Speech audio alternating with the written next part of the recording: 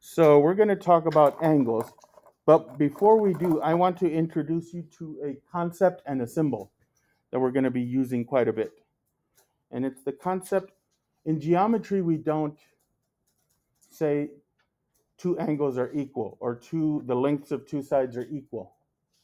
We say that, for example, triangles, certain shapes, or angles are congruent. Have you ever heard this word congruent? The word is congruent. Write it down, please. Congruent. And congruent, the word congruent means the same size as.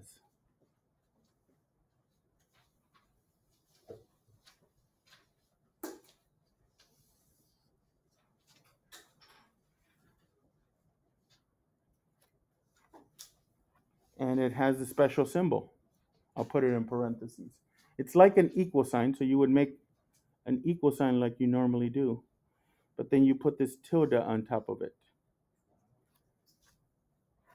So whenever two shapes or two angles or two sides of a shape are the same size, we use the symbol and we say they're congruent. Okay? All right. Any questions? So we're going to see this word congruent quite a bit here. So we're going to take a quick review of the things we should know already about angles. And so let's begin. So classifying angles. So how do you classify angles? Angles are classified according to their measurement. Angles are measured in degrees. The symbol, that little circle there for degree, like in temperature, stands for degrees. You can write the measure of an angle using the notation such as this little m angle T equals 40 degrees.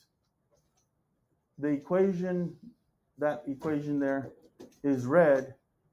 The measure of angle T equals 40 degrees.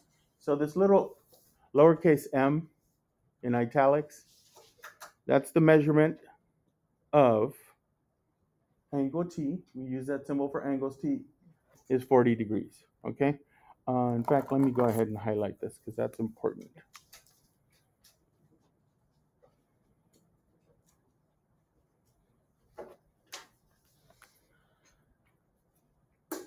Okay, so if two angles have an equal measure, they are congruent. That's important. So we usually say that angles are congruent when they're equal in size. So for example, the measurement of angle R equals 40 degrees and the measurement of angle S equals 40 degrees, then the measurement of angle R is congruent to angle S. All right? Any questions there? All right. So let's take a trip down memory lane. You probably have run across these ideas about angles. So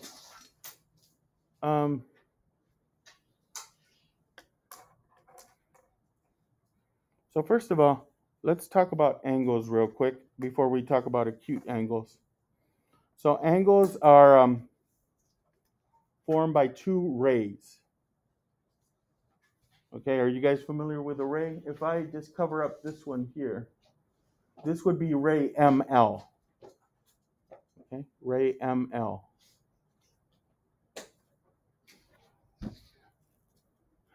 Why don't you sit in the back? What did I do? So we have those two common rays, those two common points joined by this ray. And in a little bit, we're going to be naming angles. And it's important to identify which is the vertex and what are the rays. Okay? So let's get into the topic here. Let's talk about these angles. You guys remember acute angles? What's unique about acute angles? Acute. It's actually a good name for it because, well, technically it's between 0 and 90. So acute is a good name because they're small and tiny. They're cute little angles. So So they're more than 0 but less than 90 degrees. That's what makes an angle acute. Okay? So basically, there are certain important angle measurements that we look at. 0, 90, and 180. And we're going to look at all of those now. Okay? So that's an acute angle. Then we have a right angle. Do you guys remember right angles? Yeah. They're exactly 90 degrees. Okay? And you're going to often see this little box. Whenever you see that little box, it's an indication you're looking at a right angle, so it's 90 degrees. Okay? Next, we have an obtuse angle. Obtuse, always think of large. Okay? Because it's more than 90 but less than 180. It's more than 90 but less than 180. So if you look at this measurement here, it's within that range. More than 90 but less than 180. Okay? And then we have what's called a straight angle. A straight angle measures exactly 180. Yes. Yeah, it forms a straight line. It forms a straight line.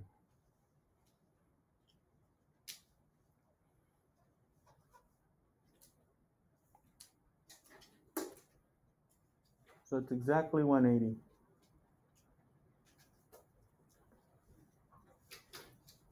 So it says there, straight angles are formed by rays that lie on a line.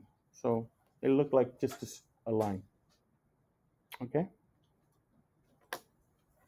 So hopefully, does that sound familiar? You guys learned that in the previous? Okay.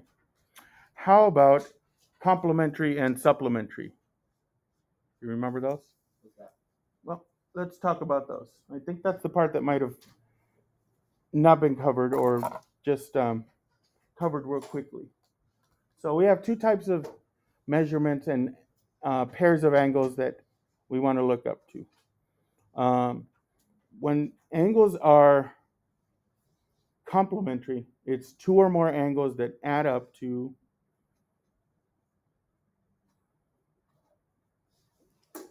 .90 degrees. They add up to 90 degrees. Okay. So that means we could put a little box there because the two add up to that amount. So if you look, we have a 58 degree angle and a 32 degree angle. And if we add up those amounts,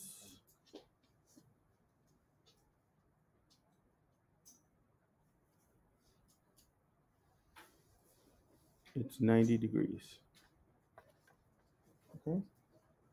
They add up to 90 degrees. So complementary, think of 90. Supplementary are two or more angles that add up to 180. So this is just review from last year? Yes. We'll be using it a little bit. So two angles are supplementary if the sum of their measure is 180. So here we have these two angles, right?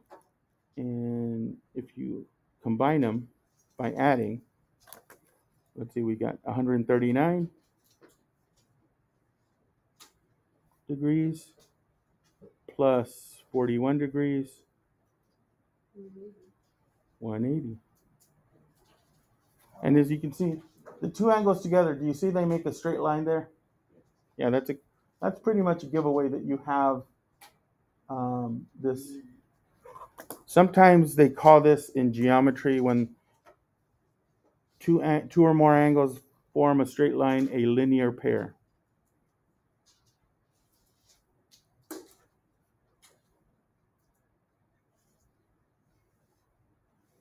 That's another way of saying two or more things that add up to 180. But the ones we're going to mainly be using are complementary and supplementary. So a little word association helps us remember which one is which. So would you agree that the C in complementary comes before the S in supplementary, right? 90 comes before 180. So the way I think of it, because sometimes you're like, okay, complementary, is that the one that's 90 or 180? Well, the other possibility is supplementary, and that comes later. So C goes with 90, S goes with 180. It's a little word association that helps us remember which one goes with which. All right. Any questions? So let's practice. I'm going to flip this over, and we're going to start with naming angles. We're going to be naming these angles because naming angles is sometimes confusing. Sometimes we can name angles with just one letter. Okay, if I can name an angle sometimes with just one letter. So say I want angle J. Angle J. Which one's angle J?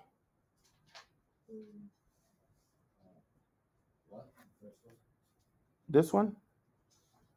Well, yeah, it has J in the vertex, so that this one could be J, but the problem is this other one could be J as well. Or the big angle formed by the two smaller angles could be angle J. Do you see the problem there? So often we have to name these by naming an angle with 3 points or 3 letters. So we're going to practice that.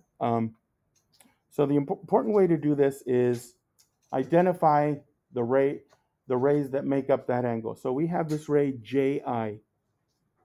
You see this ray right here? We want to name this angle in particular, this angle that has the shading. So let's identify the rays that make that up. We have ray JI. So to name a ray, we do this little half arrow thing, and underneath we write the points that make it up, the vertex point, then the end point. So we got JI, or that's JI. And what would be the other ray that makes up that angle?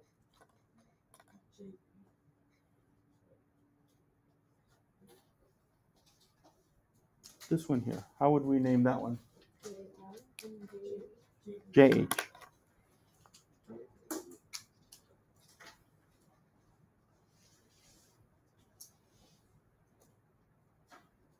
So these are the two rays that make up that angle. Now, if we want to name this angle, it says, name the marked angle in 2 different ways.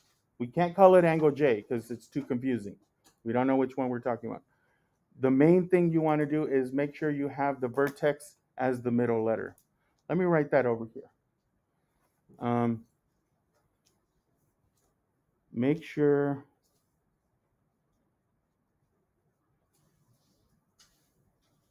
the vertex,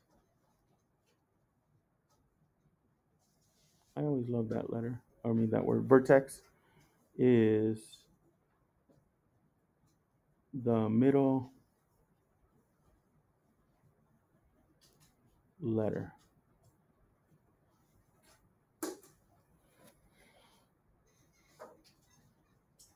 So for example, let's name this angle. We use the angle symbol, then a combination of those 3 letters that make up the angle. But the letter in the middle has to be the vertex. So I can't put J at the beginning or the end. It has to be in the middle. And then I could say IJH.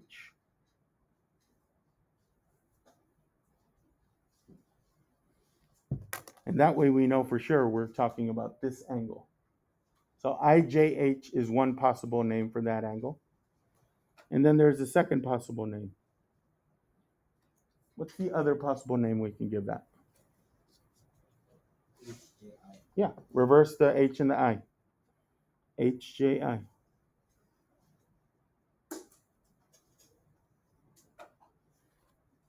HJI. Either way, we're talking about the same angle. The main thing is you got to have the vertex as the middle letter. Okay? So let's name this other angle. We want this angle with the vertex H. And again, we have a few possible answers, so we can't just call it angle H. But let's name it with 3 points, making sure H is the middle one. What's one possibility? We want to name this angle here.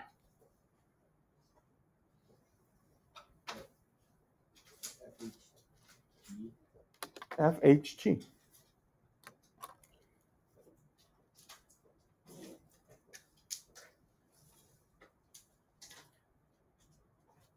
Right. H, the vertex has to be in the middle. Or what's the second possibility? GH, GH, and what's the letter? F. GHF. You have to include both rays in there. And H has to be the middle one.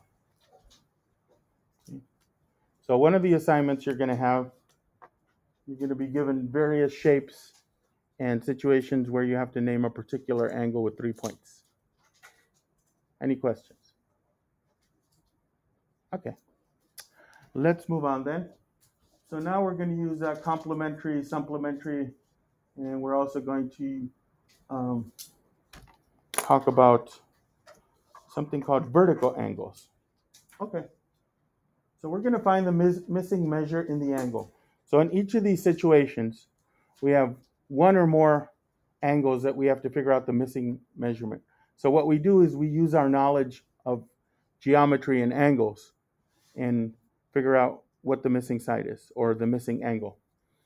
So let's take a look at this first situation. They give us these two angles. One is 31 degrees.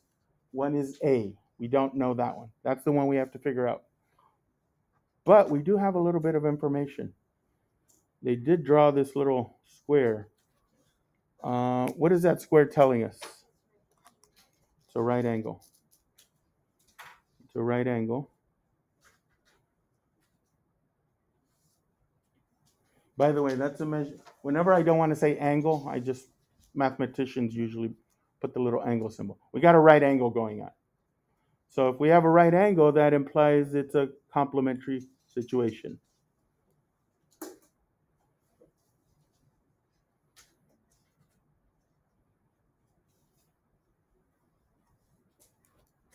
So how much do they have to, both angles have to add up to?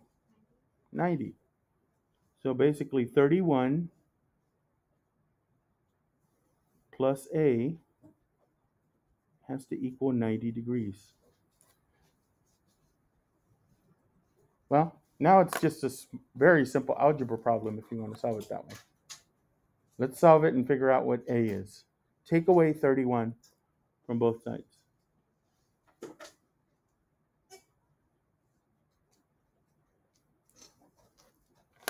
And we'll get our answer for A. A has to be 90, take away 31. Can we just do simple subtraction like Sure. minus 31? Sure.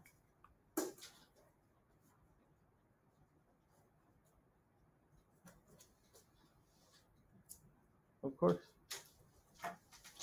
So A is 59 degrees. All right. Any questions? Okay. I'm going to jump over to the last one, then we'll come back to the middle one. Okay? So, you guys ready? Let's go to this one. The reason I want to go to this one is it kind of works well for what we already know.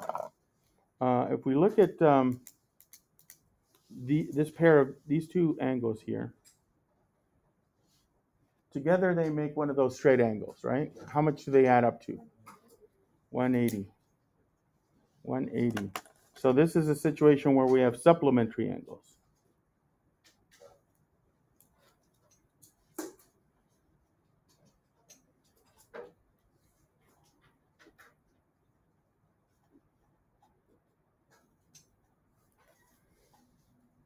Okay. So before they added up to 90, we had complementary angles. Now we have supplementary angles. So if I add these two together, 29 plus A, what do they total up to be? Remember, supplementary angles add up to how much? 180. So these two angles, they make a straight line, a straight angle, linear pair, supplementary, all those different ways of saying 180 degrees. Yeah. Like Carlos said, just a simple subtraction. I'll show it as an equation.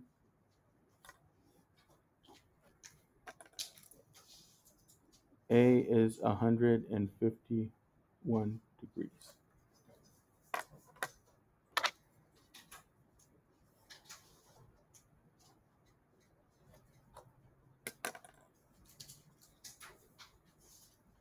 So we're taking little bits of knowledge that we know about the angle measurements to figure out the missing sides. Okay? All right.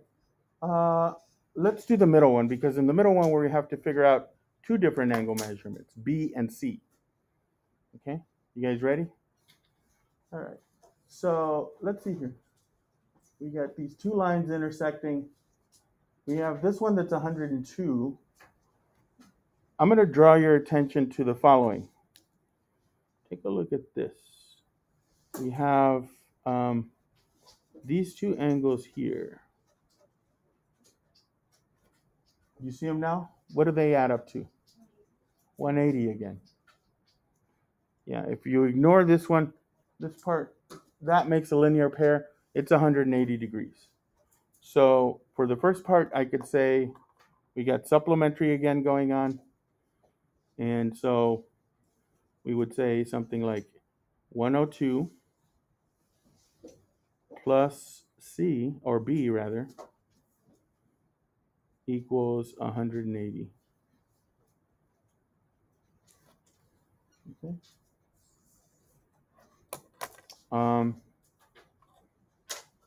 So let's get rid of 102. Subtract it.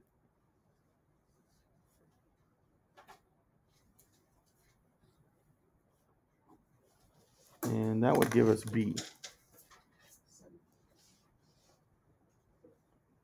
78 degrees.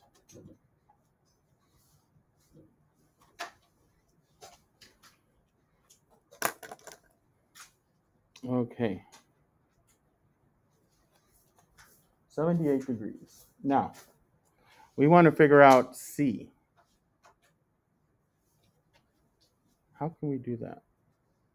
I'm going to show you. By doing the opposite, like doing the things on the other side. There's a couple of ways.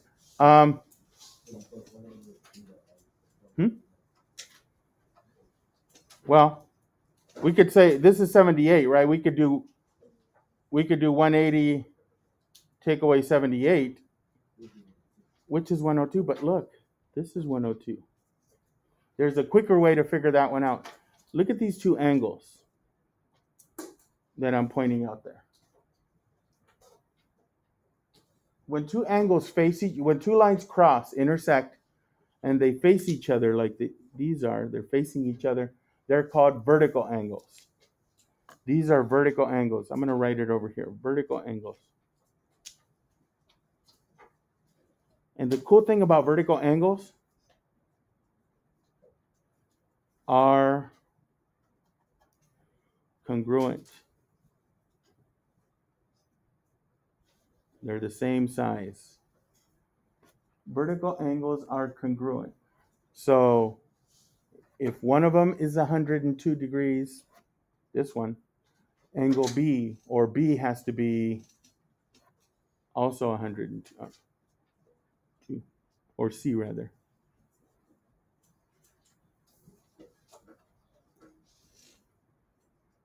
So the quickest way is, if you know the measurement of one of those two vertical angles, the other angle has to be the same size.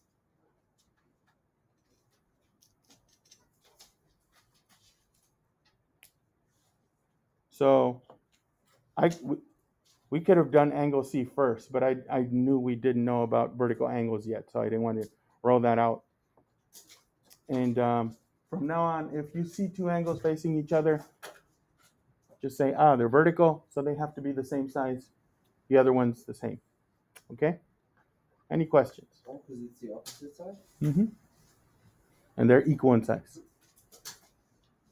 So this other angle across from B is the same size as B. So that one would be 78. And the cool thing is 102 plus 78 plus 102 plus 78 equals 360. All the way around. Do the math, you'll see it works. What about others that don't have the other side? Like number one on the other side. Okay, we'll get to number one. Let's talk about the other side. You guys ready? So we're just going to kind of amp this up a little bit more. We got 3 more examples to do. We're going to find the missing side, but we're going to still use complementary, supplementary, vertical angles to figure these out. Okay? So let's take a look at number one. Number one, these two angles, the two lines don't completely intersect, right? But they do form a right angle. So these two angles that we're trying to figure out, to use to figure out y with, what do they add up to? 180. This is a complementary situation.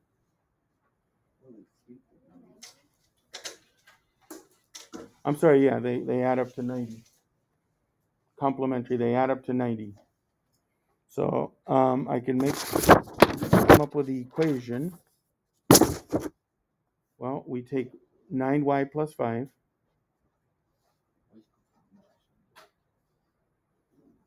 plus the other one, which is 58. The other angle is 58. That has to equal 90 degrees. Okay. And now we're just solving this like we would any other equation. Combine your like terms. So I have 5 plus 58. That's what, 63? 9y plus 63, if I combine these, equals 90. Let's subtract the 63.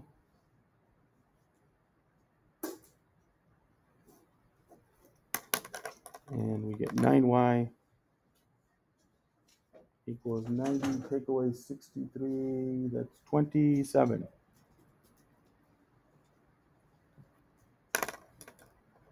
And divide out the 9.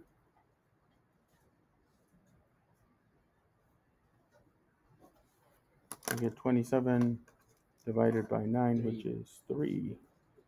10.5. Just 3. Just plain old 3. So there you go. Our first answer is that y equals 3. Any questions? Okay. So in the next one, we have to solve for r, figure out what r is. And let's take a look at this particular situation. These two angles together add up to how much? 180. They're supplementary. So now we're looking at a supplementary situation.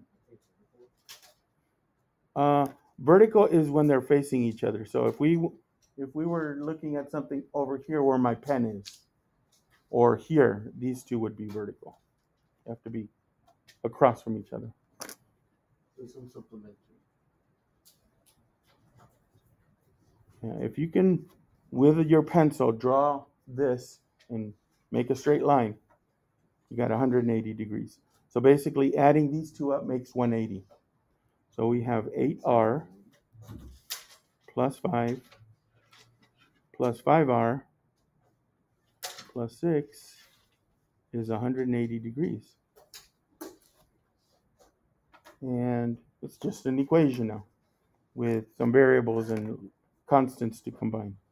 So I can add 8r and 5r.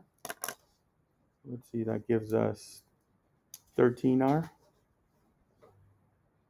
plus, I can add up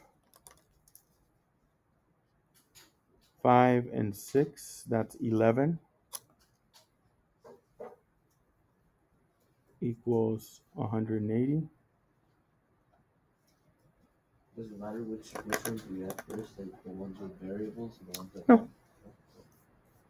You're still going to simplify it down to a two-step equation. And I'll get rid of the 11. This does have to be done in this order. I do have to get rid of the constant first here. Equals 169. And luckily 13 does go into that. 13 times.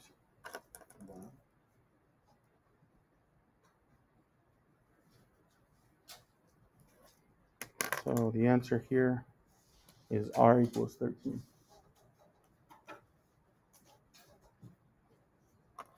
So supplementary angles helped us figure out that one. All right, we got one more. You guys ready? Take a look at this one. Here we have this angle across from this angle. What situation do we have here? This one is vertical.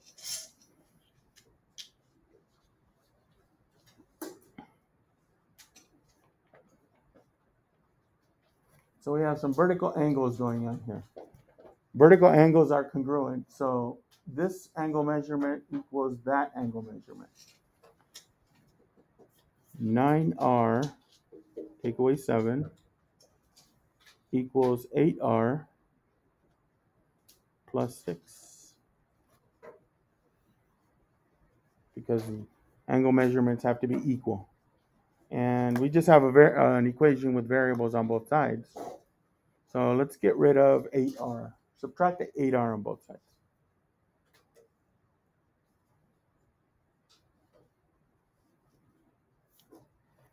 Cancel the 8R on the right side. 9 take away 8 is 1. 1R is just R, so I'm just going to write it as R. Equals 6. And I'll get rid of that minus 7.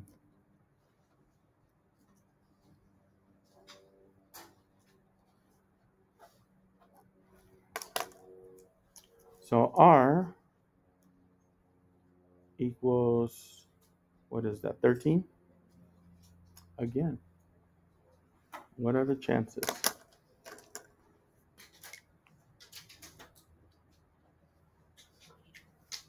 Okay, but this time we got that from vertical angles. Okay. Any questions? Today's assignment on delta has all of these skills.